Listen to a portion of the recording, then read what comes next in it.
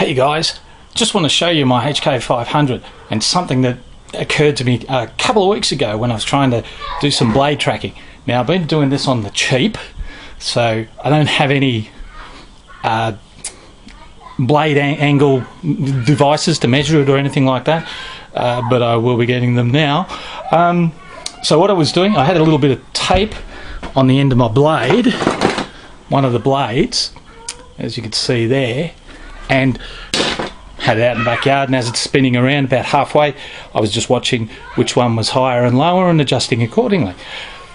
Now I had a couple of bricks holding it down with a bit of angle on the skids, a couple of bricks, the bit of angle was a bit longer than that, holding it down really well. Everything was going really well until all of a sudden it revved up and pitched forward.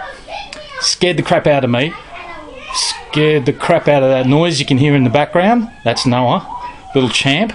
He bolted and the helicopter pitched forward and just revved right up. Luckily, because I'm just sort of adjusting stuff, I've not put any Loctite on anything, so nothing is actually permanent, so it's not even ready to fly yet. And the motor, let's see if we can actually get a shot of it. Hang on.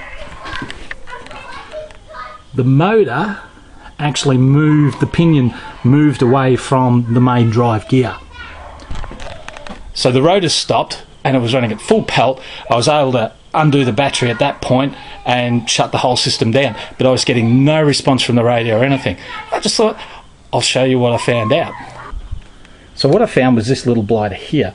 This controls the tail rotor pitch, adjusting the yaw. Goes through the gyro on the back here. This plugs into your receiver. Now I wasn't really happy with the setup. I don't know if you can see it, it's all bent.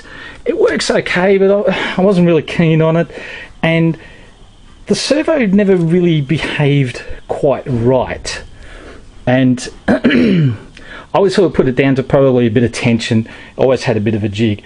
Anyway, this is what I found, so I'm just going to power this up. So let's turn on the radio. Excuse my desk. Alright, I'll just pop you down for a tick. Okay, so I've got the battery on, ready to go. The motor is not actually attached to the main drive gear, so nothing will spin unless it moves. No, it shouldn't move. The rudder, the tail rotor servo is plugged into the yaw. Let's power it up. So now, let's see if I can power this up one-handed. There you go, look at that. No input. Let's pop a bit of input in there. Nothing.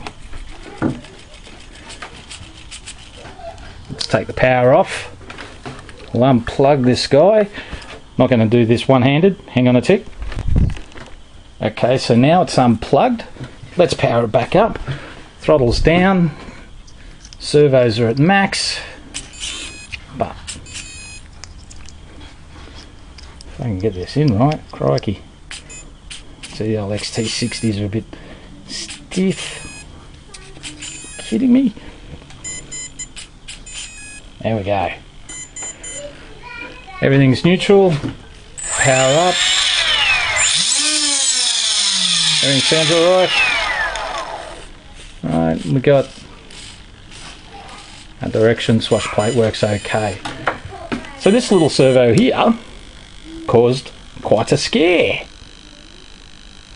Hang on a tick. So yeah, as you can see, that little servo caused all sorts of havoc. Scared the crap out of me, scared the crap out of little mate. He ran off.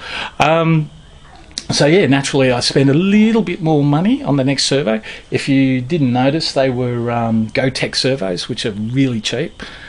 The next one's a Hobby King, but it's all metal race, so hopefully it's a bit better quality. Of course there's much better quality servos out there that everybody's going to recommend. That's fine. Not what I really wanted to do for this project. It had to be really cheap. Anyway, hopefully next one we might see you flying. Have a good one. Ciao.